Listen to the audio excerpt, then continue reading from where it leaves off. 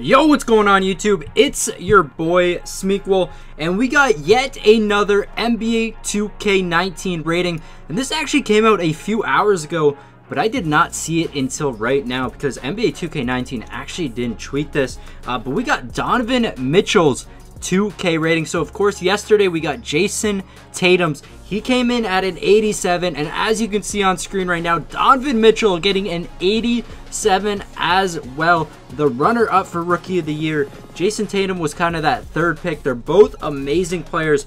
Do you think one of them deserves a higher overall? Do you think Donovan Mitchell maybe deserves an 88? And what do you think Ben Simmons is going to come at since he did win Rookie of the Year? Will he have better stats, and do you think he will be higher?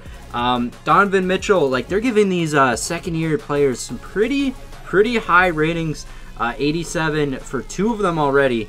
It's going to be exciting to see what the rest of these guys' ratings are. Anyways, guys, that's it for this video. I will bring you the NBA 2K19 ratings as they come out. But this has been your boy Smequle, and I will see you next time. Peace.